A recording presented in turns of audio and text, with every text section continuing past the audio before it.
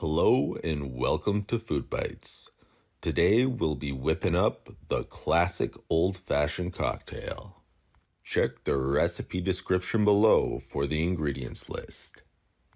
Step 1. Locate a chilled whiskey glass. Step 2. Add 2 tablespoons of simple syrup into the whiskey glass. Step 3. Add 1 tablespoon of water. Step 4. Add 2 dashes of bitters into the whiskey glass. Step 5. Add 1 large ice cube. Step 6. Add 1.5 ounces of your favorite bourbon whiskey. Step 7. Add 1 thinly sliced orange peel for flavor.